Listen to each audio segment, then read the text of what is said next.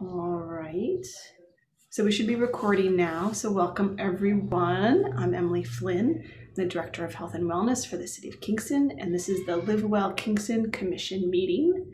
And let's do a round of introductions. So your name, any affiliation that you'd like to say, your pronouns would be great. And how about a quick response to how a rainy day makes you feel? So today I've been feeling kind of sleepy, but I saw some lightning and that kind of woke me back up again. And I'm going to pass it to someone. So Eli, do you mind introducing yourself next and then pass it on? Oh, she, her, sorry. I'm Eli Duker. As I mentioned just a bit ago, I am transgender, but I do go by he and him pronouns. I am an environmental microbiologist and I work at Bard College. And I think that thunderstorms were my screen time when I lived in the Midwest. You're never disappointed with thunderstorms. It's my favorite thing in all the world. So I'm pretty happy. Would you like me to pass for you, Eli? No worries. Sorry, that is okay. Teresa. Thank you. As a fellow Midwesterner, I totally relate. I am Teresa Widman, she, her pronouns, and I am here on behalf of Heal Well Kingston. I am the focus team chair. I don't know why. That's what I am, right, Emily? And it's good to be here. Nice to see everyone. And I will pass it to Troy Ellen. Thank you. I'm Troy Ellen Dixon. I'm the chair of Live Well Kingston, and my pronouns are she, her. And the thing that rainy days always reminds me of these days is it somehow harkens back to when I was a child going to elementary school and walking in the rain. And at the time with the rain hat and the slicker and the boots and everything. And I guess that means I'm getting very old because I'm starting to reminisce about my childhood. Don't judge me. And I will pass it along to Stacy. Okay, hello. I'm Stacy Kraft with the Ulster County Department of Health and Mental Health. And I go by pronouns she and her. And rainy days make me feel very tired and just chilly. Very, I'm in my big fuzzy fleece, so I'm trying to stay warm, but drinking lots of caffeine. Excited to be here though. Thank you. And I'll pass it to Malia.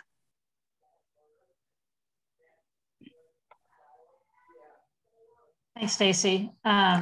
Malia Dumont, I'm a Live Well Kingston Commissioner. I think this is the first time I've had a meeting with Eli that's not at Bard, right?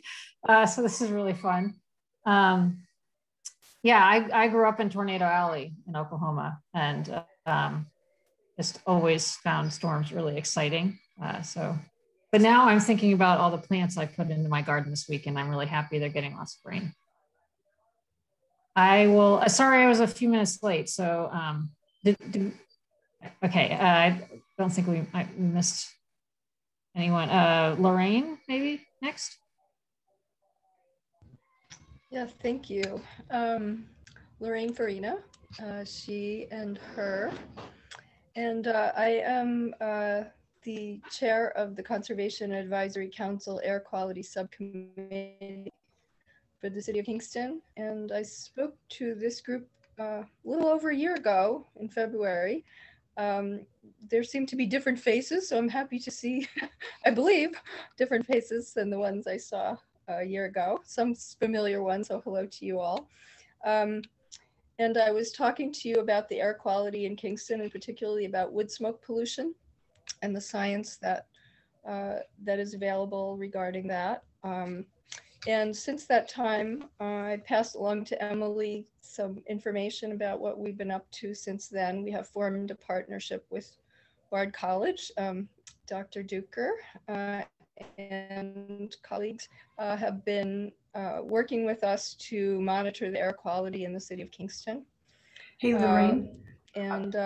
Lorraine, Yes. can I just you pause hear you? Yes, I can. I just want to do introductions, and then we're going to go more into you can tell us Oh, more about. Sure. Sure. So rainy day, I'm looking forward to the lilacs. That's what it makes me think of. It's watering my lilacs. I'll pass it along to Doug. Okay. Good afternoon, everyone. My name is Doug Coop, and I am a member of the Kingston Common Council, representing Ward 2, which is the uptown area.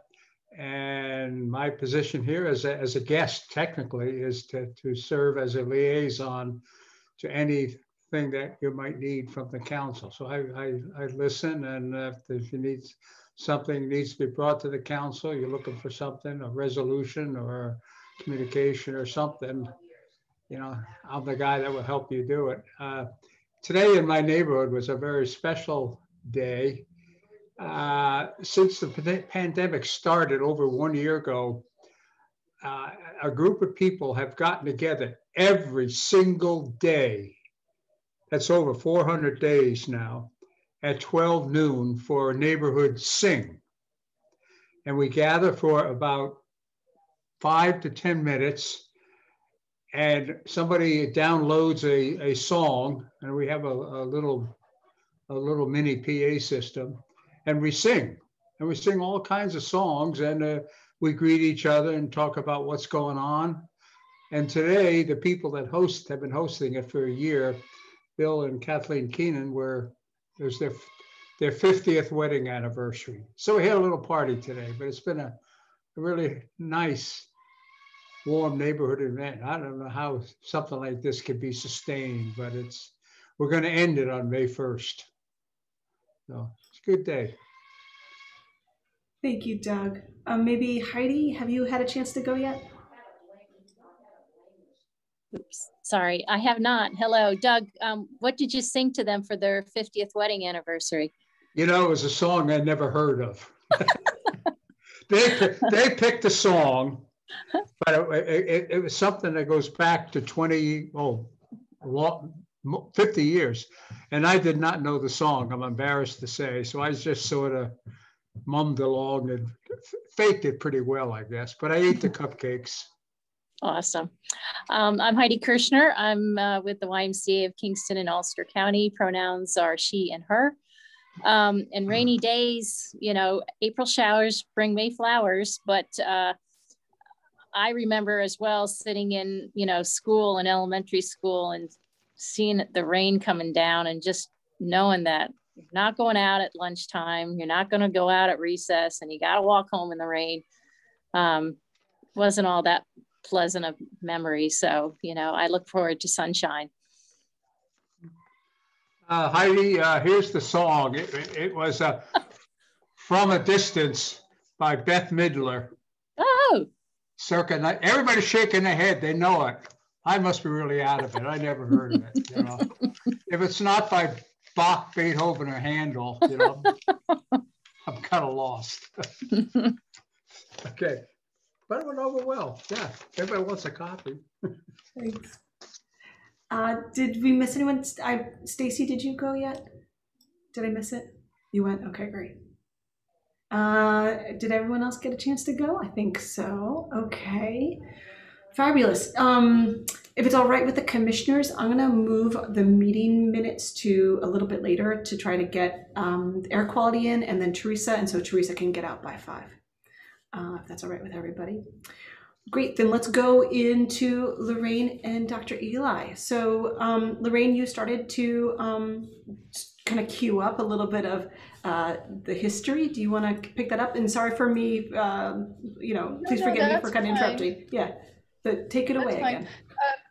I don't have a whole lot more to say except that I understood that there were some questions on the part of the commissioners, and that's why we were invited here by Emily today. So that's where I'll leave that. And I will pass the mic to, I hope you can hear me. Can you hear me? I hope. Are you able to hear me? We heard you. It was kind of getting a little pixelated. Yes? Okay, good. Okay. I'll just pass the mic to Eli, Dr. Duker, who can explain a little more about the air quality monitoring that's been going on so far, and maybe then take your questions if that sounds good. So Great. Is it possible for me to share the screen?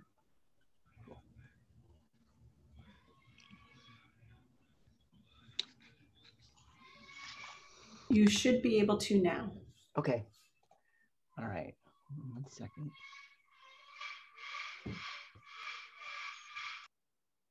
Hey, Okay. I think I'm just hearing Doug's birds. Oh, he muted. Okay, never mind. Go ahead. Well, that's what that was. Okay. All right. So hi, everyone. I am a professor. So of course I brought way too much to talk about. So I'm just going to talk about a little bit, and then I'm going to stop and see what folks want to talk about and the questions that you have. But I just want to give a little background. So Bard College is who pays me.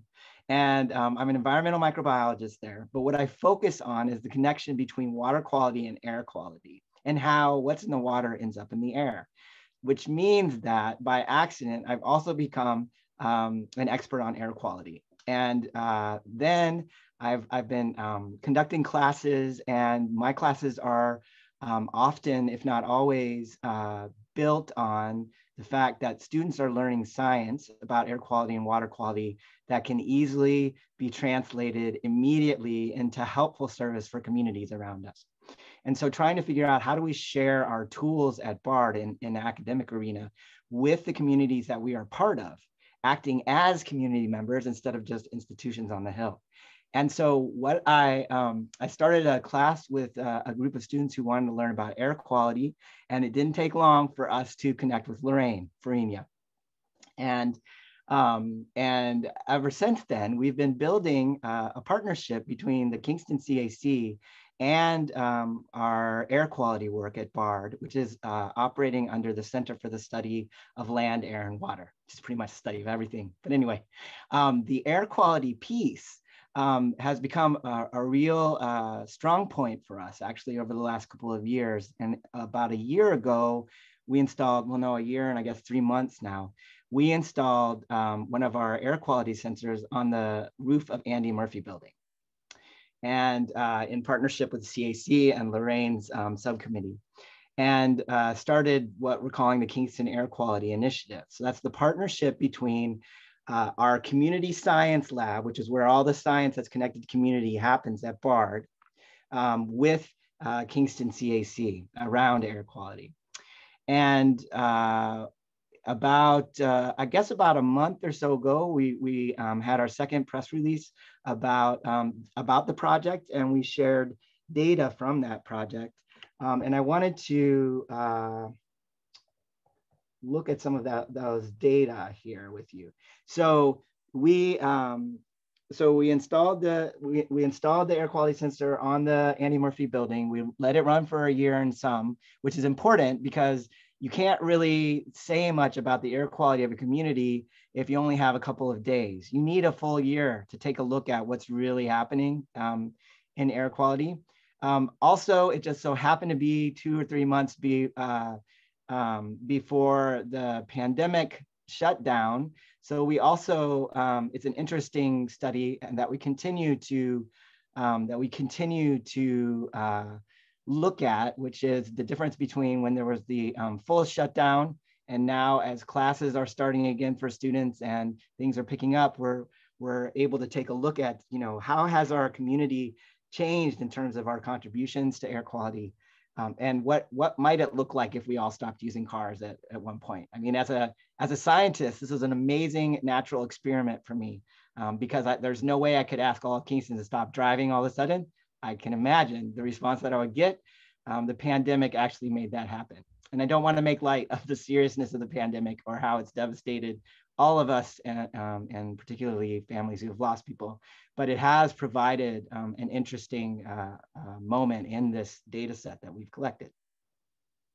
So we have published some of the results here on the CAC website, and we also have more information and more detail about air quality on the center's website. But what the big findings are is that we do have, so this figure right here basically showing over time what are the levels of the particulates that are in the air that cause us harm. What are those levels over time? And this yellow bar up here denotes where the EPA says it's really bad and it needs to be addressed. And so as you'll notice, most of our air quality, the air quality by day is below that threshold, which is 35 micrograms per meters cubed. However, there are many times throughout the year where we do have elevated aerosols, PM 2.5 in our air. And it is, those are things that we need to pay attention to. It's also worth noting, and Lorraine will probably talk about this more in a bit, that the regulations that the EPA has are across the nation just a backstop. They're actually the very least you can do. Most states actually choose to have put stronger thresholds in place. But air quality has been something that has taken states a longer time to get a handle on. And so if you were to take the 35 micrograms per meters cubed threshold that we have right here and take that into the international realm, you would find that actually the thresholds that on the international arena and by the World Health Organization itself, the thresholds that they use are far less and are kind of more in this region. And then we're seeing actually there are a lot of days where we as a community, our PM 2.5 levels would be deemed dangerous on an international level. So, so that is the first finding that we have. And I think actually what it tells us is that there's not a lot of bad air coming from other places. And so if we look more at these other figures, and I can go into detail on these if you like, but in particular, when we look at times when there are inversions, so temperature inversions, so we're in a valley, as you know, and when you're in a valley and you're surrounded by beautiful mountains like we are, you've constantly got cold air that's kind of sliding off of the mountains and into the basin where the river is. And the river itself is also cold. And so what you create is called, very quickly, is called an inversion, which basically means that in the atmosphere, normally, as you go up, temperature goes down. Common sense, right? If you hike up a mountain, it gets colder as you get up there, right? But when an inversion happens, the opposite is true. And so when we've got this cold air coming down from the mountains and in the river, from the river itself, we end up with cold air and warmer air over the top. And that is called a temperature inversion because it's flipped. And what that means is that we do not get so when we are burning things, so if we're heating our house, we're having an outside campfire, we're using natural gas, coal, or oil, those, all of those things rely on burning. And we rely on the atmosphere being arranged in such a way that the smoke goes up. And when there's a temperature inversion, unfortunately, the smoke goes sideways and does not leave the valley. And so we are, as a group, looking more into detail at how many times do we have temperature inversions. And this is a figure demonstrating how particulate matter, this is before the inversion, this is after the inversion, just how our local production of particulate matter does quickly build up and can become dangerous. So these are the things that we've been looking at. We also looked at how you can see fireworks in the data set, which is really cool, I think. Not necessarily cause for concern, but it means, we as a community, we control our air. And so we have big decisions to make as we move forward. Climate change is about air and it's about water. Those two things. And it's about them behaving in ways that we did not predict. And we did not build our buildings to predict or to withstand, and also that our bodies aren't able to deal with. And so as things with air and water change, we need to be on top of that. And I think looking at air quality in a place like Kingston is is a nice place to start. And I'm really excited to participate and continuing to preserve the good air quality that we've recorded here, and kind of heed the warning signs that we're seeing in some of the data. Is that helpful? Okay. This is great. Yeah, go ahead. Yeah. Okay. So it's important to note too is that the measurements that we've made so far were from the roof of the Annie Murphy building. No one lives up there, as far as I know. So none of us live up there. So the other thing that we've been doing is trying to put together a research plan and funds around that to expand our monitoring throughout Kingston to look at air quality on a neighborhood by neighborhood basis. Because one of the things that we've discovered and has been pretty elevated in terms of our understanding is that not all people breathe the same air. We do not actually, across this city or across the nation, enjoy the same access to clean air as the people beside us. All of us we work in different places, we live in different places, we are outside in different places. And so all of us are exposed to a big hodgepodge of different air, right? And what we learned with COVID is something that was not a surprise to many, which is that folks who are exposed to chronic bad air, they died and continue to die from COVID much more quickly. I think it's really important to think about that, because often when I was thinking about air quality before I started this work, when I would think about air quality, I'd be like, oh, that's an issue in India, where they don't have gas, so they're using wood smoke, and that's an issue there. Actually, it's an issue here in the United States, and it's an issue in Kingston. There are decisions that we can make about our own health and the health of our neighbors that really could change our relationship to air. The thing is, we've done most of the science around it. My contribution is just to bring the fancy equipment and the capacity to understand what the heck it's saying, but the science has been done. Now it's time for us to figure out, based on how we care about each other, and also how we want to be a truly sustainable city moving forward, and how we want to listen to science and use those tools to make those decisions. Pause in there, Eli. Yeah, so if there are any questions or directions you'd like me to take it, and Lorraine, you should definitely jump in. So I just want, hi, I'm Stacy with the Health Stacey. Department. Hi. I'm super excited about all this. The American Lung Association just put out their State of the Air report, and I was disappointed that Ulster County didn't have monitoring data to be able to get a grade this year. But, sometimes we have had them, and I, like to track all of the data as understanding, the health of our community. And so this is just fantastic that something local is happening.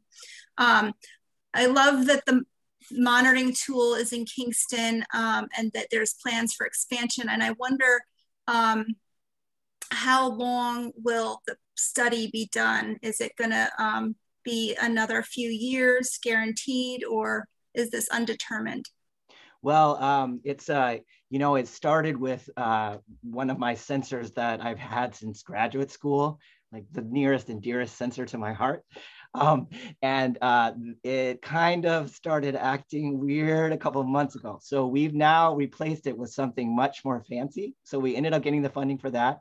And as far as I'm concerned, that's a permanent installation. As long as the city will let us have it there, I don't see any reason why BARD would suddenly not be interested in air quality in the Hudson Valley. And we are building at BARD. So I'm excited about it, right? But, it's just me, right? But what we've done is taken that excitement and that interest, and we've created a whole group of people at BARD, many of whom actually live in Kingston, who are lab techs and professors and directors of labs that are dedicated to this work. So it's become something much bigger than just me and Lorraine, which is awesome. And we have every intention to continue it as long as we can, as long as there's electricity, and as long as our sensor makes it. This one should make it a lot longer, hopefully at least 10 years. In terms of expanding, we do have limited capacity around that. And I think it's likely what we'll do is choose another couple of permanent installations, if possible, and then try some sort of mobile solution where we can take sensors and maybe have them in someone's backyard for a bit, or we hear that one neighborhood is having some issues and we go in there for a couple of months or something like that. The thing that would limit us, I mean, the thing that always limits us, right, is time and energy. I do think we've got, for now, we've got a good source of funding for at least 2 years or so, which is connected with the international work that BARD has been doing. So it's interesting because I gave a very similar talk this morning to folks in Bangladesh, in Hungary, in where else? Oh, Taiwan, because we're working with folks who are working with communities there as well. And our dream is to hook up these communities. So folks from Kingston, CAC could be talking to folks in other countries who are dealing with the same issues and trying to figure out, okay, what do we do? You know, how do we deal with this? Climate is a global issue. So that's a long answer, but the short answer is it's there until Kingston says no more, I think. Thank you. That's exciting. Yeah, and I would love to learn about how to somehow participate in getting Kingston on the map in terms of monitoring data. So it might be good to talk about that. Dr. Ducker, how that device you have, how much, I guess, what's the radius or the distance that it measures? So it measures what's right there around it. So the measurements that you're seeing would be, so to think about it on a personal level, you'd have to be standing right beside our sensor to be breathing the air that it's showing us. But what you can also, there's another way of thinking about it, which is that air moves constantly. So we have winds and fronts that come in. So the atmosphere is constantly moving. You've got stuff coming up from the street, right? You've got stuff coming in from the mountains. It's such a beautiful view up there. So that's a question that I could never answer, actually, because the air that it's measuring some days could be all the way from New York City. You know, you just never know. It depends on where the wind is coming from. But in terms of coverage for the city, what I can say it's way more than most other cities in the Hudson Valley have, because there aren't many cities who have any sort of monitoring. The data that you see that is used by the EPA and other agencies to discuss or characterize our air are based on models, and it's modeling from over 40, sometimes 50 miles away. So the assumptions are that the air is well mixed, but we know that that's not true, and that the local is really actually very important when we're thinking about this long term. So like the fires that happened out on the West Coast in the fall of last year, and some of the ash actually did make it across the United States. Yes. That's going to pick that up. Well, actually, oh my God, I'm so glad you asked that. I have a senior who's been studying that for the past year. And so she's getting ready to provide a report. So I'll make sure that goes out publicly, because she wanted to know, were we affected? Would we see that on the monitors? And the answer is yes and no. The air that had that smoke was higher than our sensors. It's not as easy as you would think, and it also did not affect our air quality as much as you would think. So it's an interesting finding. However, the other side of this is that rain that happened during that time absolutely contained particles from those fires, and so that's where you would see the ash and that kind of thing falling out. Okay. Yeah. And then one last question, because I don't want to hog your time, but this is really so interesting. You had the EPA standards, and you talked about the, more world global standards. Is China included in those global standards? Well, this is all the UN, right? And so, that, you know, it's kind of good actors and bad actors kind of thing, which the US is one or the other, depending on the day. So I'm not trying to single out China at all. But the World Health Organization is a strong suggestion. It is and I, as a scientist, I respect these international gatherings of scientists, because I think that's our best knowledge, right? So, but what I do know, what I can tell you about China is that they have been dealing with their air quality issues because they have to. They've been faced with, you know, they're killing their citizens. But I think in the United States, we are too, but we haven't actually been so good at making the connections between why people are dying. Air somehow is the thing that we interact with most intimately as animals, and somehow we think about it the least. So.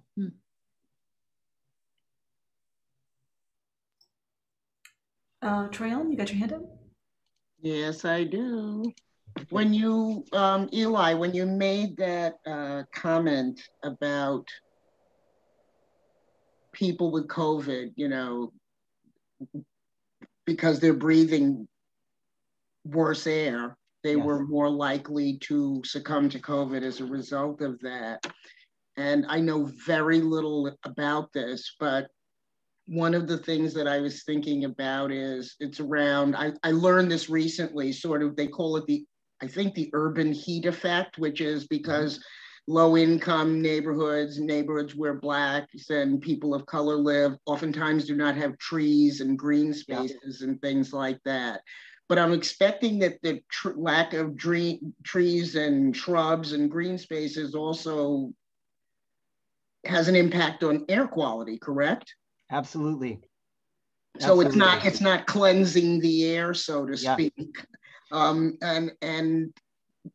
So the question I have is between the external, you know, the air that's outside, and also the fact that there's an internal in homes where the air quality isn't good for a variety of reasons. So my question is, can we monitor internal air quality also to kind of get an idea of what the balance is of being outside versus being indoors where you think you're safe? Absolutely. So some of the reasons why I got into this work was that question. The work that we're doing is guided by some real environmental justice pioneers in California who are fence line communities, who were being told by the likes of Chevron that if they sheltered in place, they would be safe from some pretty horrific releases of toxic chemicals right in their neighborhoods.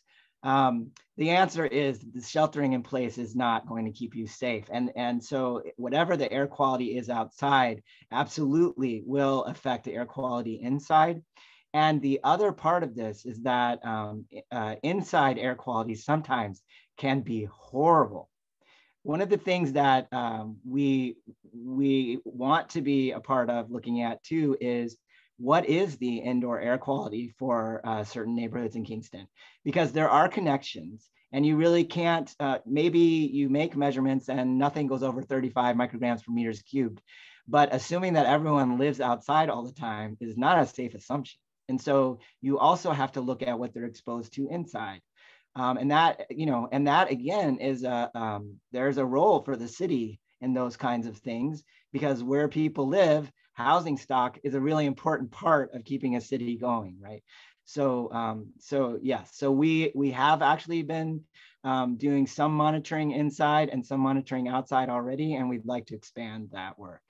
And what I can tell you is that it's a little bit unsettling if the first time you get a sensor in your house to realize how high the levels get when you burn something in your cooking. You know, it's interesting. I mean, so yes. Does that answer your question? Absolutely. Thank you very much. And I'm probably going to, you know, Google some of what you said.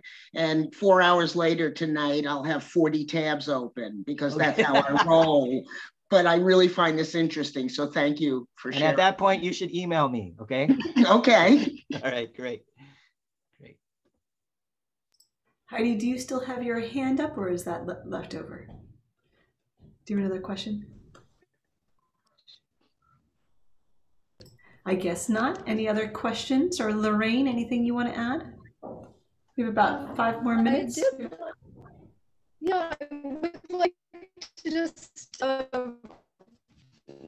something Eli referred to briefly about the EPA numbers and the EPA thresholds that have been set and the 35 micrograms per meter squared.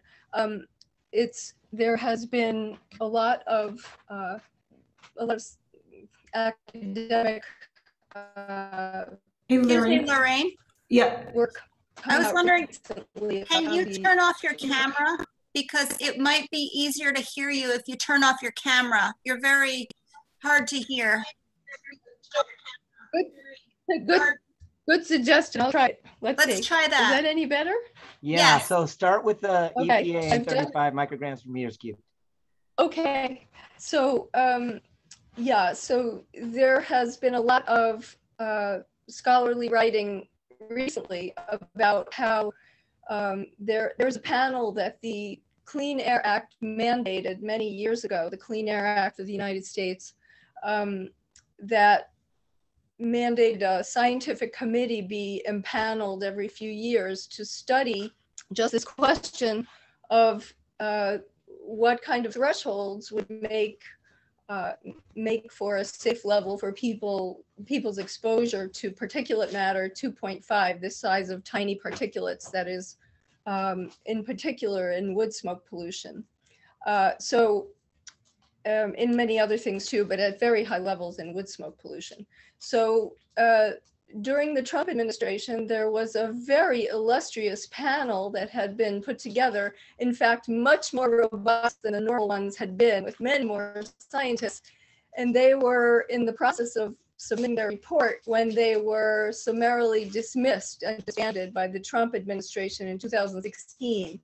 So they did go forward with their research and they published the results in 2019. And what that shows is that there is no safe level. And that is what the World Health Organization basically concludes as well. Just as there is no safe level of exposure to people to lead, there is no safe level for exposure to PM 2.5 because it is so dangerous to human health, can cause premature death on the very day of exposure, among myriad other serious health conditions. So I just wanted to mention that health, as Eli referred to as well, that I think it behooves us to really begin to think, or continue to think, if we're thinking that way, that the environment is our health. They are certainly intertwined in the most intimate way. So that's what I wanted to add. Thank you. Lorraine, can I ask a clarifying question? The PM2.5, is that firewood smoke? PM 2.5 is particulate matter of the size 1/30 of the diameter of a human hair. And that particulate matter, that tiny bit of particle is released mainly through combustion. The issue with wood smoke when wood is burned is that it produces tremendous volumes of this, more so than coal, much more harmful. In fact, it produces black carbon, which is what we commonly think of as soot, which is also a powerful climate forcer, responsible for Arctic ice melt. But as far as our day-to-day lives go, it's something that no one, American Lung Association, as I know Stacey is well aware, certainly has stated, continues to state that it's not safe for anybody to be breathing wood smoke, not just sensitive groups. Does that answer that, Emily? So Eli, did you Emily, want to that is what we are measuring in this top, upper left-hand corner here. That's PM 2.5 levels, yeah. And so wood smoke is a major contributor, particularly in the Hudson Valley. We like our campfires, we like our fires in our houses. And that's all nice and good, except that we're actually participating in degrading our own air quality. It's something that we need to ask ourselves about. As I continue to mourn the science, I cannot change the science, and that's just reality. So as people, we have to wrestle with that, right? I think one of the hardest things to think about, so when we're talking about air quality, one of the hardest things to kind of take in is that, you know, we do breathe bad air all the time and we are still walking around. But I think what the pandemic has demonstrated to us is that it is absolutely not a burden that is equally shared. And we are actually very privileged to be able to live in an area where air quality is okay. But if we don't pay close attention and work hard to maintain that, there's nothing stopping us from getting to a point where our air is very degraded. And on top of that, there are people all over the United States and in Kingston that actually are breathing really bad air all the time. And so, so it's something you have to wrestle with, right? And some of us have upbringings where, I mean, I don't know, I was like the master fire builder when I was at camp. I love fire. It is like why I go outside, but sometimes we're confronted with times when our culture is strangely not healthy for us. So, and that, that's hard, but it doesn't mean we can't change things. I think we're gonna wrap it up there. That actually also kind of feels like a good last thought. We're gonna have some time to move on to Heal Well. Eli, Lorraine, I'm sure if people have further questions, can they reach out to you? What method would you like them to reach out to you? I can just put my email in the chat right now if I can figure out how to get to the chat. Yeah, and I guess stop sharing your screen. There you go. Yeah, there Perfect. you go. Okay. And right. Really, please email me with any questions you have. I love talking about this stuff. Yeah, and for what it's worth, you can certainly get in touch with me too. I'll try to mine here. All right. So thank you for that. Thank you both for joining us in this discussion. Really appreciate your time. Thank you all. Thank you. Thank you very much. And Eli, it was good to meet you. I think one of the people students I'm working with is going to be in your program next year, Julia Gloninger. Oh, she's amazing. Yes, she'll be graduating. We're sad to lose her, actually. I know, but she's excellent. She's been doing a lot of work in the Kingston community. So yes. Oh no, I'm so glad to hear that. She's amazing. Yes. Anyway, it was very good to meet everyone. you. I hope to see you again. Thank you, Lorraine. Thank you all. Okay. All right. Thank you, Lorraine. All right. Next up, let's do a little bit of a Heal Well report, if we're ready for that. Teresa, how do you feel about kicking that off? Yeah, I'll get us started, and you're here and Susanna is here. So when I have to leave in 10 minutes, you can keep the ball going. Emily shared the values, which was one of our projects that we worked on so far this year, and our action plan. And so I'll just kind of do a cursory review of the action plan. We updated it in January. And one of the things that we had kind of discovered last year was the members of the focus team enjoyed having presentations from other organizations that are tangentially related to health, healing, etc.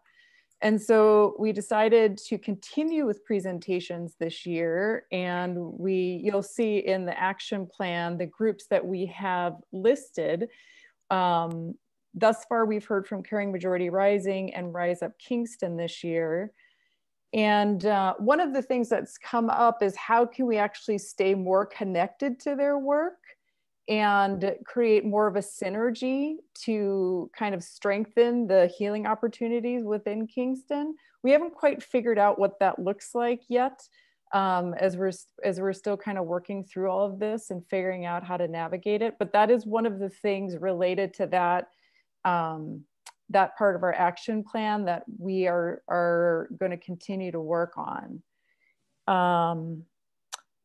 The second goal, building community awareness, I guess is something that we haven't done necessarily yet this year. Last year, we had done some public facing events to try to get the word out a little bit about Heal Well. And one of the things we talked about, I don't even remember if it was at the whole meeting or if it was Emily and I, or Emily, Susanna and I, but we talked about maybe trying to organize all of the focus teams to do kind of like a community event this summer, where each one can kind of have like a pop-up little thing happening, which would then give us something really big to get more of the word out about all of what Live Well Kingston is doing. And so that is like very baby stage of an idea. We haven't really fleshed any of that out, but that is probably the most significant thing. We've also talked a little bit about trying to do a public facing event maybe in May or June, like a smaller thing, just Heal Well.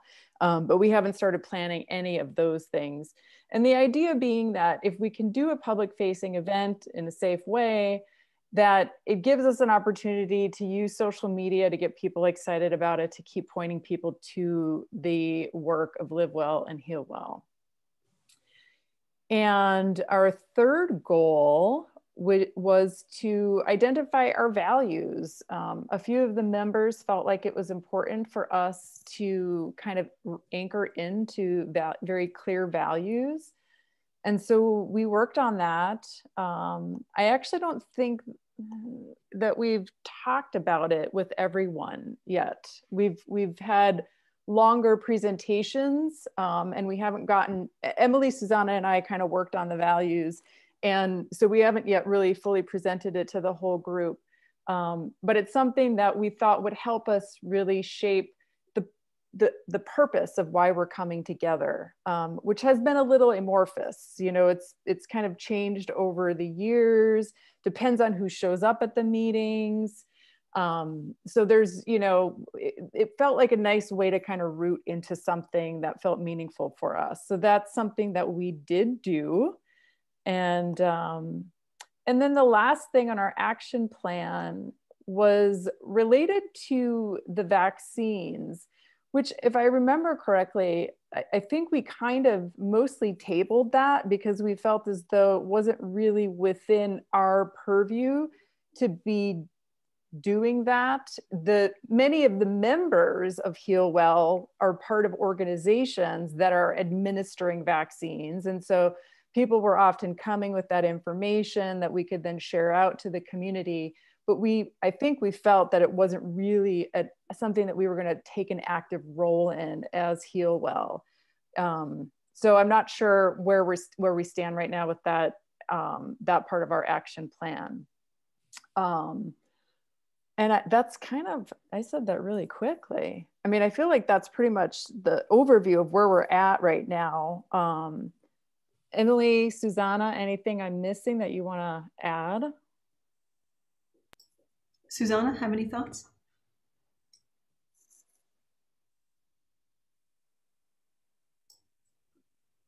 Actually, I don't think I was around that session around the values, honestly. I think I'm looking at that document for the first time because I know I missed a meeting. I just know you've helped out a lot. So I was looping not in that in document though. I was like looking at this, oh, I like these. These are good. I wish I could have said that was part of that, but yeah, I think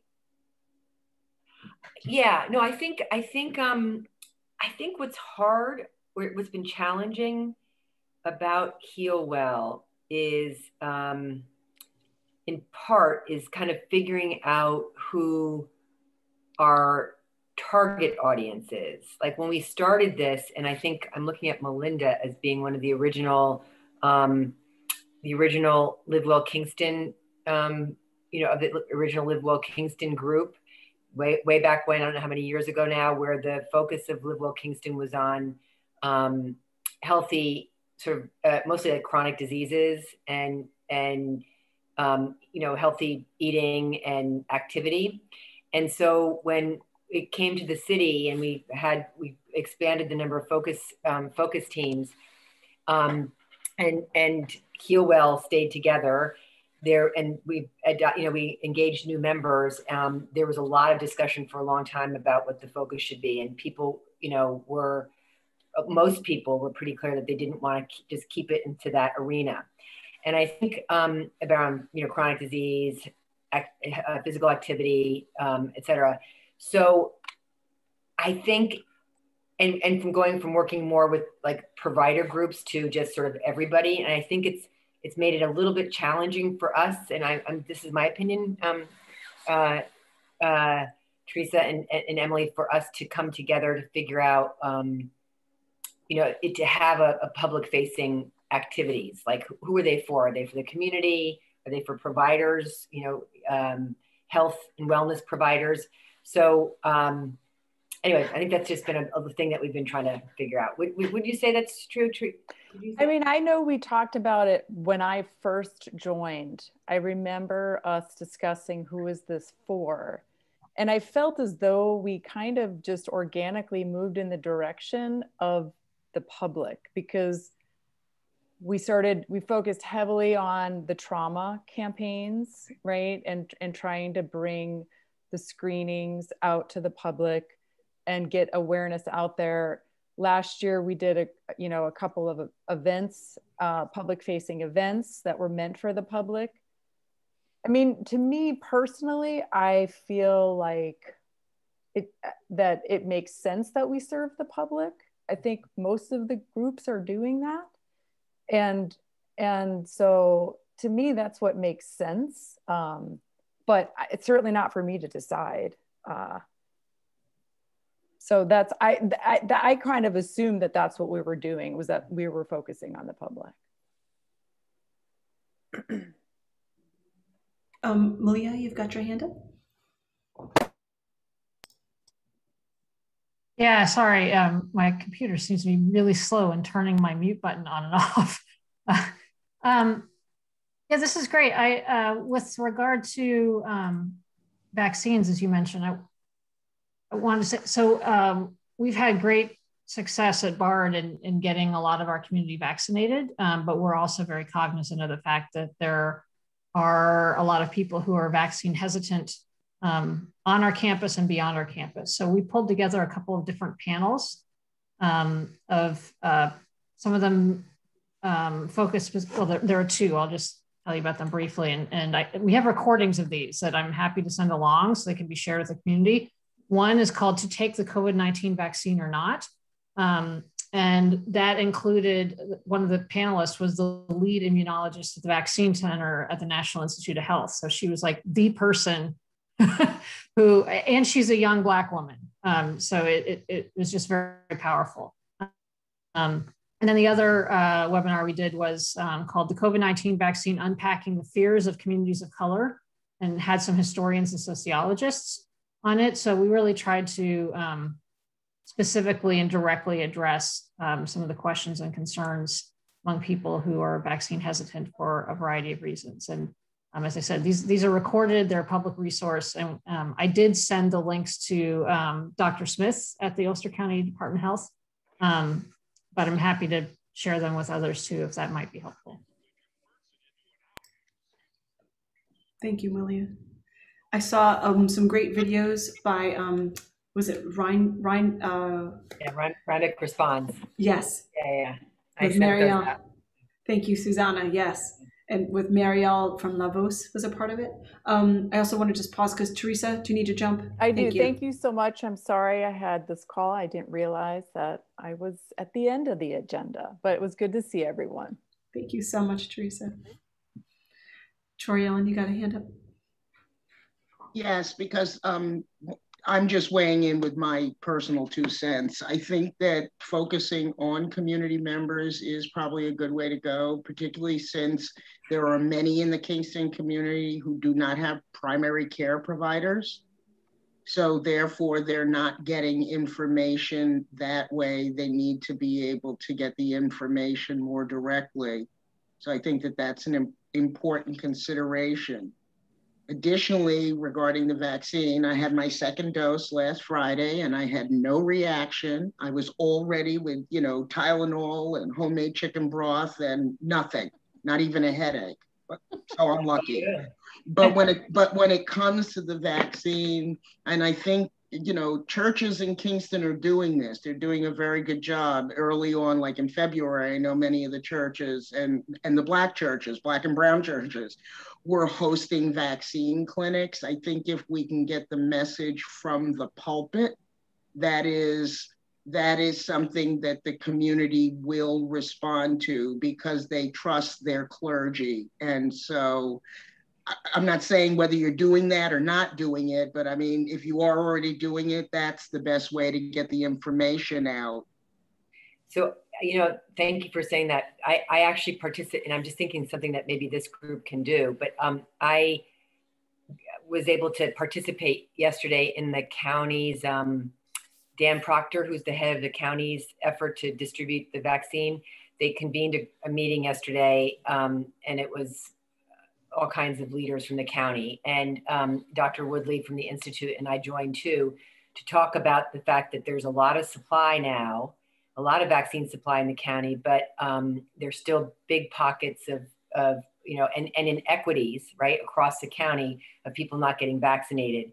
And so Dan Proctor was really, was asking folks for ideas on how to do that and how to address the inequities, plus those people who aren't getting vaccinated, even though there's all kinds of, the county's done all kinds of things, right? It's out in Shandaken yesterday, it's in Ellenville, it's in all these different places. And so people had a lot of different ideas, and a lot of different ideas about what's happening. If you look at the data nationally too, that, I will say this just out front, but the data is showing that really conservative Christian groups and Republicans are by far the groups, in terms of population groups, the least likely to get the vaccine.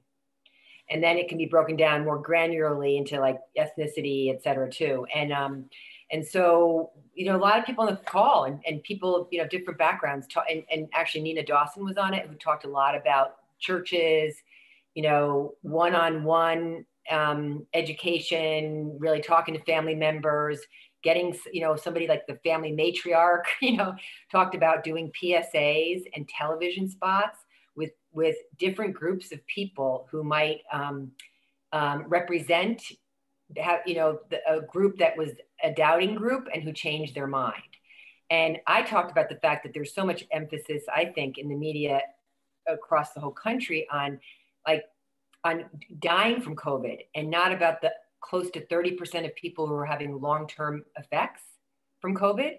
And we don't hear enough about that. And get somebody, in a television ad and a PSA to talk about having lost their sense of smell or taste, or long-term neurological damage from this.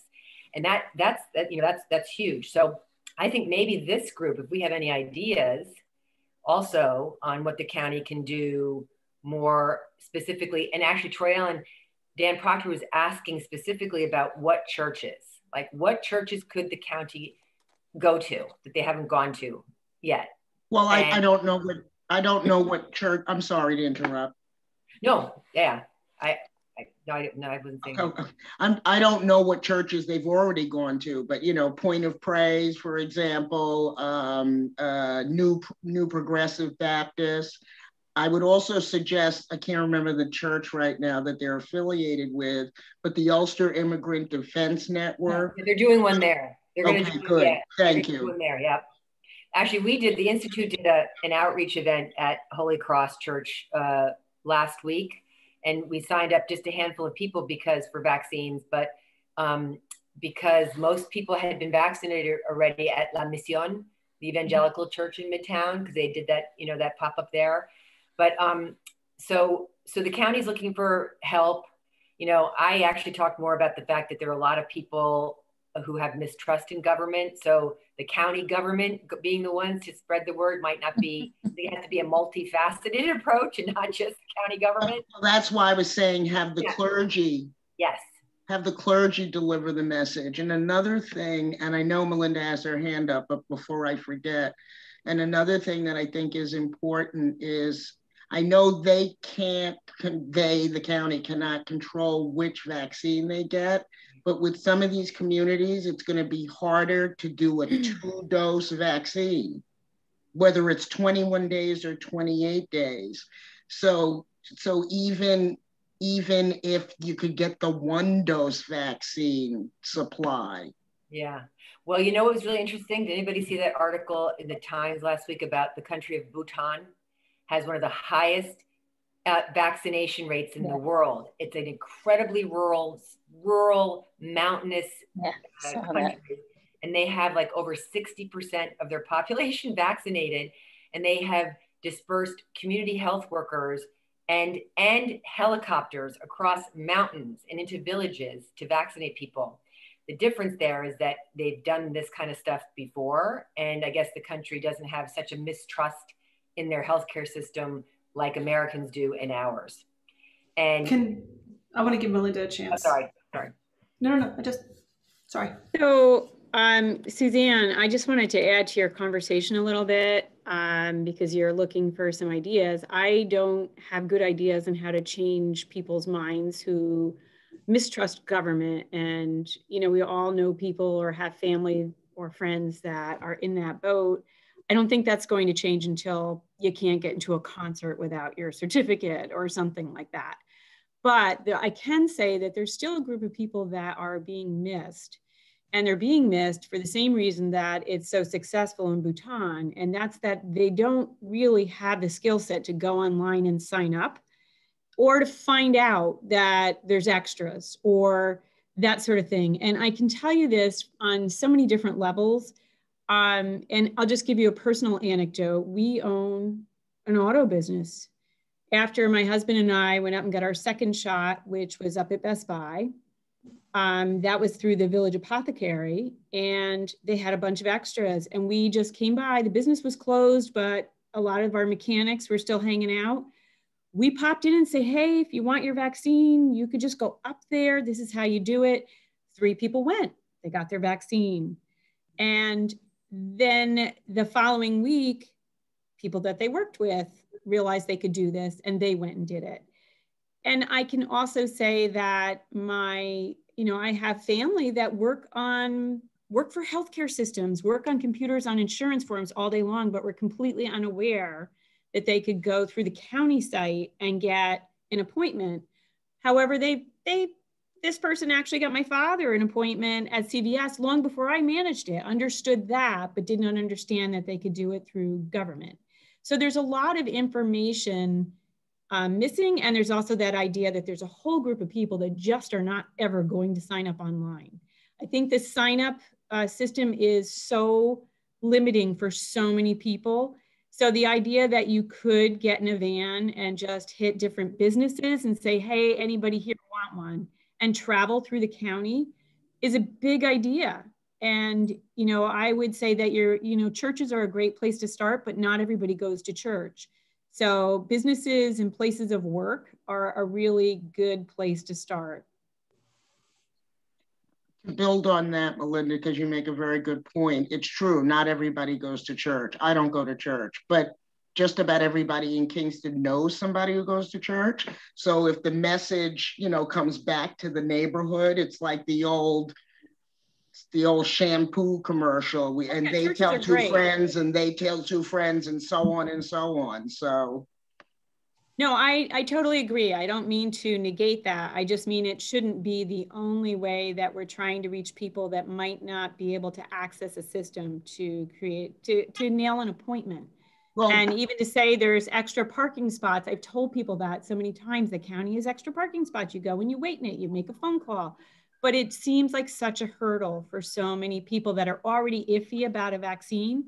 But if it pops into their driveway or their place of work, I really think that that could be useful. And that's, you know, Well, and I that's realize what that's a logistical hurdle for, you know, people to handle as well. But that has worked well for some things. Well, that's what I was thinking on in terms of the 1-dose vaccine, because that way you could literally have something that I know that there's all sorts of guidelines around vaccine distribution and all of that, but you know, like it's a pop-up at the corner of this and this, you know, when it's set up and people can come and get 1 dose outside. That's it.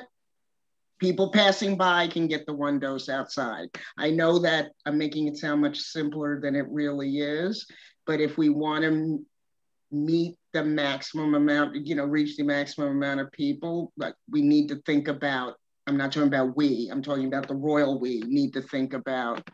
Oh yeah, you know, as the county mentioned, somebody mentioned, I thought it was a really good idea because you know, I was saying it's like one of the things, because I've actually signed up a lot of immigrants in not just in Kingston, but in Rhinebeck and Red Hook. I speak Spanish and I volunteer a lot. So I've signed up a ton of people and arranged for rides and, you know, in some institute practices where other places too, and trying to connect people with primary care because a lot of people don't have doctors.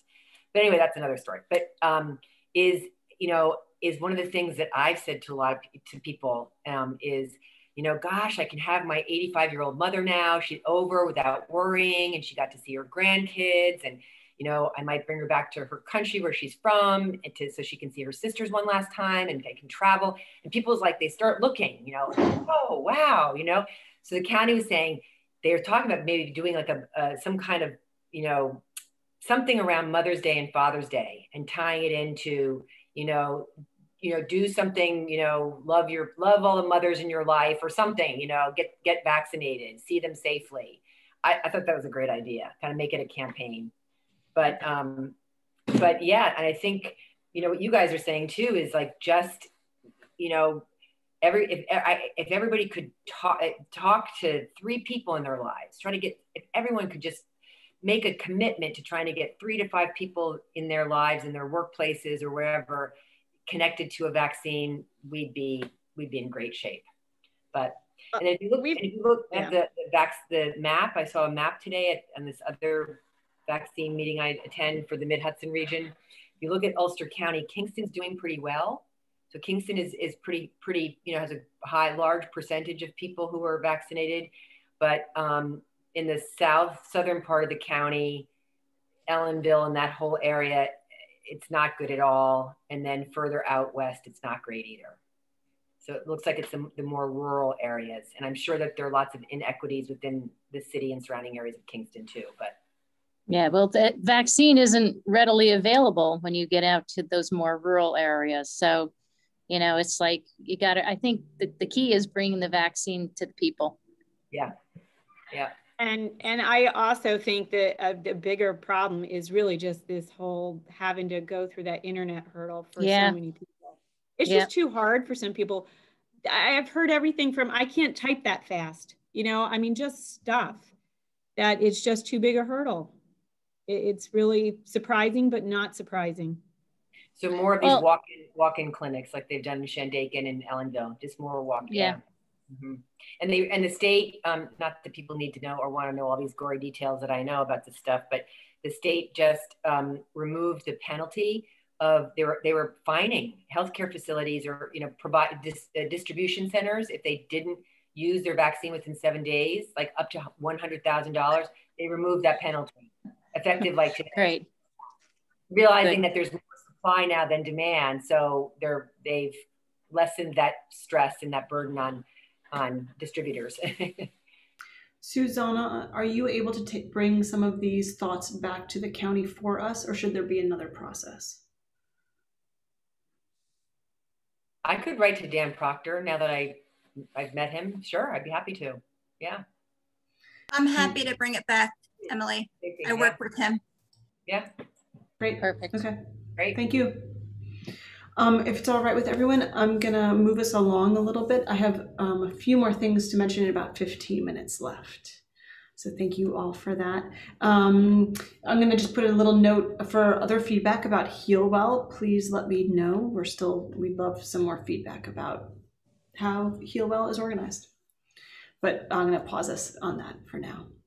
I want to move us on to a draft letter of support for the Ulster 2040 Economic Report. This is in response to Tim Wiedemann's presentation. Was that last month? Gosh, it feels like time is weird for me right now.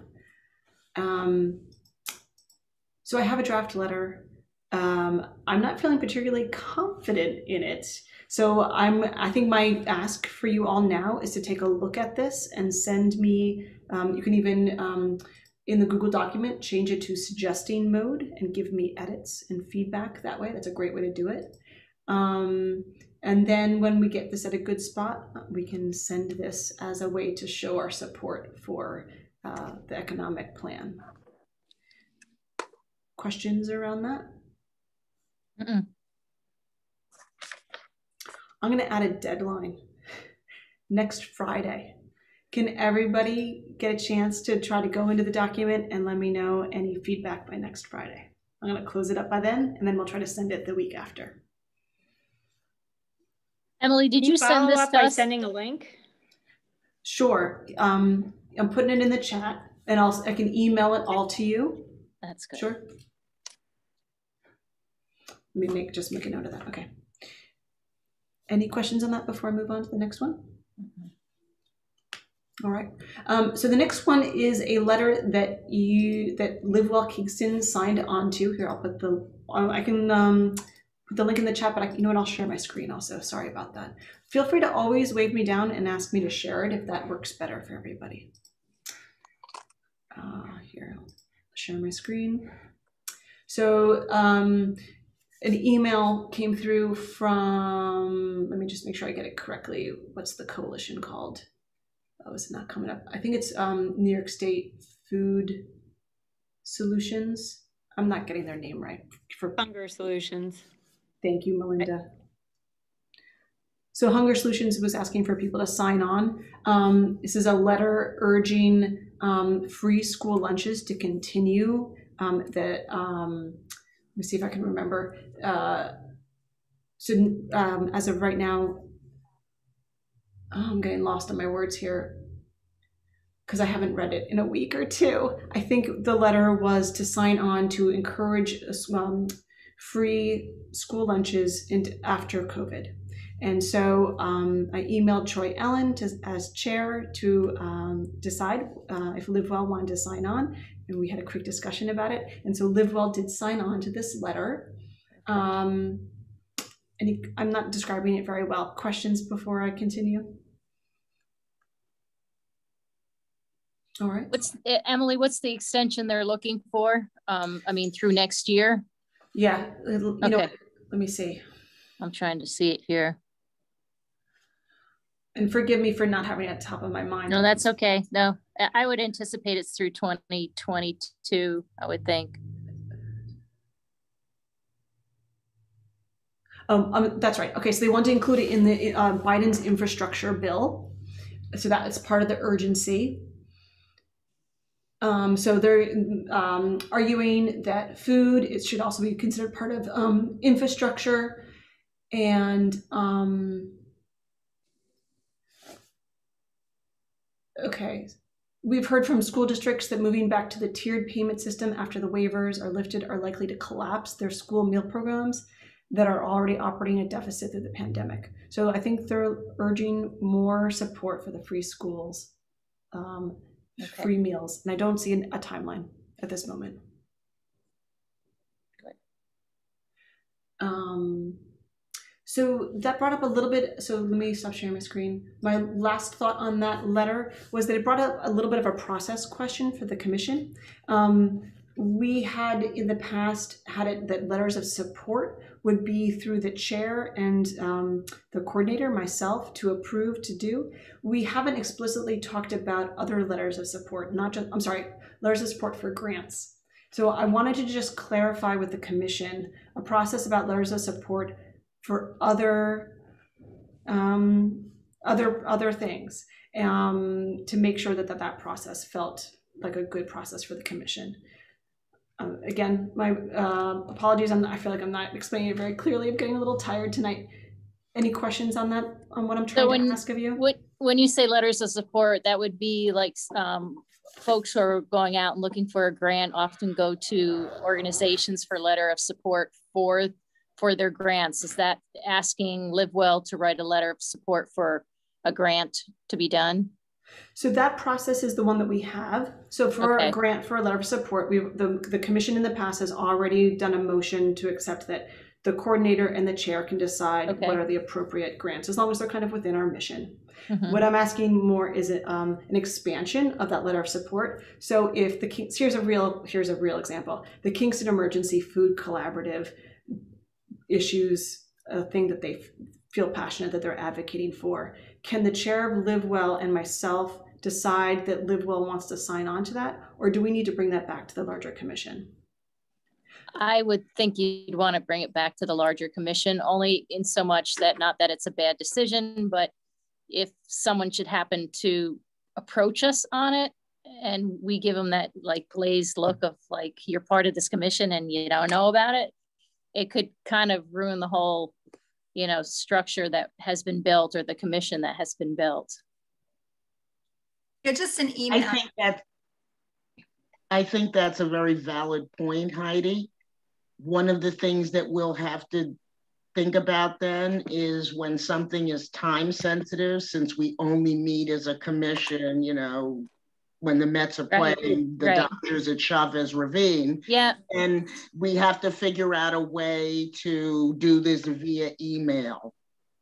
Yeah, by proxy, I agree. And come to agreement around that. I think that's a valid point. Yeah. Troy Ellen put in a question. I would just want to pause and say, Anna, I think that's Anna Brett that is calling in, who is a commissioner. Okay, thank you. It just said Anna. If it's not Anna, feel free to introduce yourself.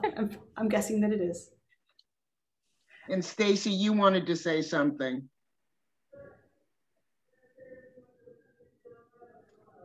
Yeah, I said just an email I think would be enough to keep us all in the loop and let us kind of respond yay or nay. I thought that we had that process formalized for the other letter. So we never technically formalized an email voting process. So that came up as a discussion. So that technically hasn't been resolved. We could open that back up and have I would suggest we have, just bring that discussion to next month and formalize like an email voting process.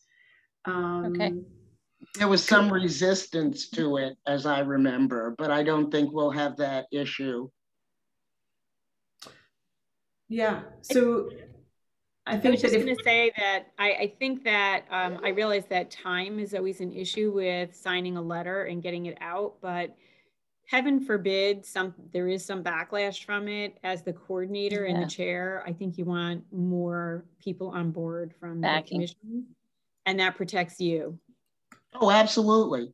That's why I agreed immediately with Heidi about it, because it does go beyond the glazed look of what are you talking about to then saying, really, they did that? Or, whatever it is. So yes. Thank you for making that point, Melinda. Any other thoughts on that? I think where we're landing is that next month we'll have another discussion about an email process for voting and for decision making. I see some head nods, so thank you. Okay. My last thought on this agenda, I just wanted to inform everyone that Freddie Garcia stepped down. He's leaving his position at the Health Alliance Hospital. I know, Troy Ellen, it's very sad. He's been a great person to work with. I think it sounds like he had another opportunity, so congratulations to him. It's a loss for our community for sure. So that does mean we now have 2 open chairs. We did have some action items on previous meetings that I think that I need to follow up on. I think we had a few names that we had identified, and I'll go back and check where I'm not going to say I dropped the ball, but I'm going to go back and find the ball, and we'll follow up on those next. Unless someone says, right now, or email me, this person would be perfect, then please send that to me and we'll follow up on it. But just want to bring attention to that. We know what a slacker you are, Emily. I know. Are there any, like, I don't know if it's skill sets, but any areas, you know, that you want to kind of have more presence? Go ahead, Emily. Sorry, go ahead. I was just going to mention that we did have somewhat recently a pretty robust conversation about identifying people of Hispanic descent and Spanish speakers as a next priority. That said, we can always have that discussion again.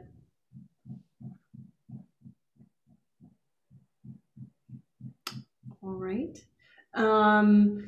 Next up on the agenda is announcements and communications. Would anyone like to share some things? I'm leaving the African Roots Center, or I've left actually, effective last Thursday. Not under bad circumstances or anything like that. I'll still be volunteering with them, but I'm no longer going to be their one staff member. And so my next adventure in my retirement is I'm joining Radio Kingston to build up their, I'm not going to be on air, although people have already said to me, Jimmy's going to ask you that next. But anyway, helping to build their underwriting department so that businesses can advertise, and that Radio Kingston will be able to fuel their community fund, which they're very committed to continuing in the community. So still a part-time gig, still in Kingston. Great. And I'm excited. So wish me luck. That's awesome. Good luck. I would love to hear more about that underwriting, and that's great. Huh. I just have to say this. Malia, I heard you on NPR. Did anybody hear this? It was so interesting. I had to say, I almost emailed everybody. I was, I think, driving to my office in New Paltz, and it was like, wait, I recognize that voice. So you can say more, because I didn't get the beginning of it, but you were on a panel talking about Afghanistan and kind of a response to what's happening in the country, and about, pulling out of troops out of Afghanistan, and then your expertise of working there. Yeah. So WAMC, you all might be familiar, like every weekday morning, they have this roundtable program from 9 to 11. And I'm now a recurring guest on that program. That's great. Time I went on was the day before the inauguration. They wanted someone who was a veteran, who had some idea of what the military situation in DC might be like. So that went pretty well. And I think, when was that you heard? It was last week. I think it was last week, yeah. Time flies. That was my 5th or 6th time. So it seems like every— You are a veteran. every couple of weeks they ask me back. It's great. I've been able to, actually, I had the opportunity this past time, one of the topics was vaccines. And I did talk about how we've been doing really well in Ulster County among people vaccinated. So, what was your branch of service? Army. I worked on my water bottle. I worked on your water bottle, and I worked on the Army account for years at NWAir during the Be All You Can Be days. Oh. And I traveled to Army bases all over the country for like 12 years. Wow. I was an Army brat for the first 5 years of my life. Another story, another time, but yeah. I have that same. You can see my same water bottle. You can't see it. Can't see it. Sorry. Malia, is there a regular time? Sorry, Malia, is there a regular time that you'll be on? I want to tune in. No, every month they do it differently. Okay. Send out invitations to the entire month's worth at the beginning of the month. So I know generally a couple weeks in advance, but there have been a couple of times I've been on where they literally reach out the night before. I guess they had a cancellation. Well, send out an email. Yeah, please do. I'm not used to promoting myself in that way, but sure. Thank you. Other announcements or communications? Stacy, got anything from the health department you want us to put out? I did put it in the chat that there are some links to sign up for the vaccine. We are having walk-in clinics at the different locations, and you can share that from our Facebook and social media pages as well, or just have people go to vaccinateulster.com. Regularly bookmark that site, and you'll see that the fresh links are posted regularly for new clinics, new opportunities for walk-in centers throughout the community. So that's really the best website to check out, vaccinateulster.com. And I just want to add something because I'm participating on this. I don't know vaccine status, but as you talk to people, I've been encouraging people to sign up for the vsafe.cdc.gov. It's a check-in. Yeah, I do that. Yeah. And I signed up for that because I said, essentially, this is an ongoing clinical trial. And as a 60-some-odd-year-old Black woman with mild hypertension, they might want to know what my reaction is so that they can continue to monitor this. So I've been telling everybody, I've been going out like I'm their PR flack or something and telling people to sign up. And somebody was like, how did you find that out? I said, well, because they gave me the sheet of paper at my first dose. And they went, you read that? Yeah, they just put something in my arm that didn't exist a year ago. Of course I read it. But anyway, so I would encourage others to encourage people to sign up for that tracking. Glad to hear you're doing it, Susanna. I did it well, I got my second vaccine in January. So I did it for a long time and they stopped sending it to me. Maybe after 3 months, I think. I don't know. They may have done it longer. I don't know because I just got my second shot, but I know that they did it daily for the first week and then it was weekly up until the second shot, and now it's daily again. Oh. So I'm not sure how long, but it's a series of 4 or 5 questions. You answer them and they send you a reminder. It's time for your check-in. It's like Big Brother, but I think it's worth putting my information and everybody else's into the mix. It's just about 5:30 and I realized we didn't approve the minutes. Can we jump back real fast? Would anyone like to make a motion to approve March's minutes? I make a motion to approve March's minutes. I'll second. Any discussion? Hearing none. Hearing none. We'll call the vote. All in favor, say aye, or do thumbs up. I see ayes. Thank you. It doesn't look. I think everyone said aye, so I'm not going to ask about abstentions, and I'm not going to ask about against. So the motion passes. Did Anna vote? I didn't see. You're right. Thank you for that, Tryon. Anna, did you want to vote? Are you there? So I'm going to put her down as an abstention for now. And the motion will still pass. She said yes. Oh, great. In the chat. Yay. Using the chat. Thank you. All right. Okay. Then this is going to be last call for any kind of announcement. And then I just want to draw attention to all the focus team events that are listed on the agenda to look at your opportunity. Thank you for running an efficient meeting, Emily. Yes, thank you. It's a good one tonight. You. Thank you, Troyan. I'm really sorry to have missed most of that presentation. I was waiting in the doctor's office for a long time, so sorry about that. But did he bring slides? Can you share the slides? Were there slides? Oh, yeah, it was really good. Yeah. Well, it's still recording, so let me stop the recording. Oh, we have to do a motion to adjourn first. Oh, I move to adjourn.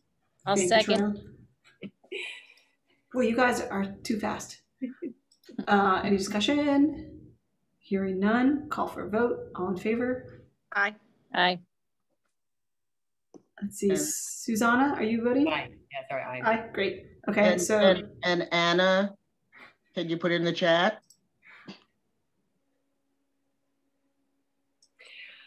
I just have a question. I know we're all leaving, but is there any talk about meetings resuming in person ever? I mean, is there a talk about that in the city or? Not official. sorry, not officially yet. Like no one is saying like you should start thinking about this.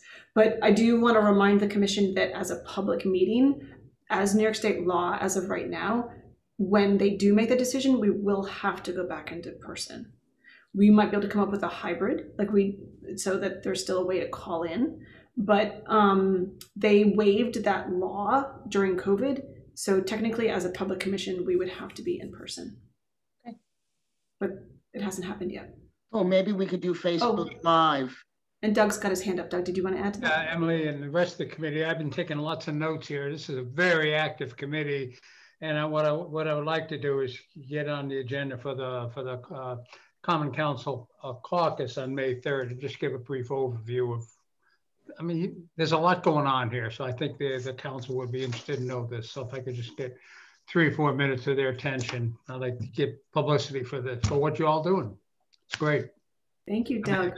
The Air Quality Initiative, the Hero Focus Team, the vaccination, the letters of support and so on, and all the various, seems like they got 12 subcommittees going on. It's very, very impressive. So I want to be sure that the council members are aware of this. I appreciate that, Doug. Thank you. Thank you. I have to run. Yeah. All right. Bye, everyone. All right. Thank you so much, everyone. Have a good night. You can stop